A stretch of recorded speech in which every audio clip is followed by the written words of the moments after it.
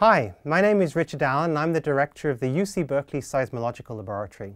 I want to tell you about a research project that we have to collect a new generation of data that we can use to reduce the impact of future earthquakes. To do it, we need your help.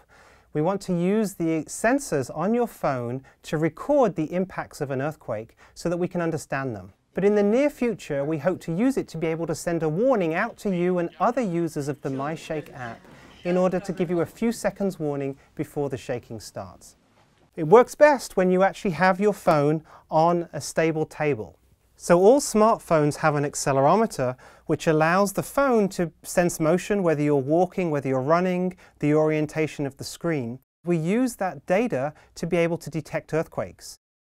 When the earthquake strikes, the accelerometer in the phone will record the ground shaking, send that data to our system.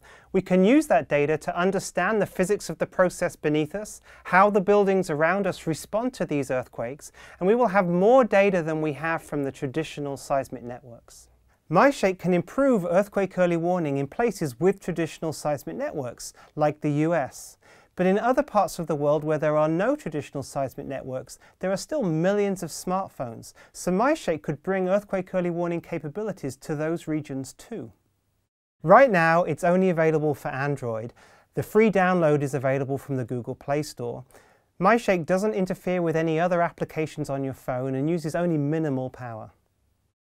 With the help of thousands of you downloading the app, we'll be able to more rapidly move to the next generation of MyShake and actually start providing alerts.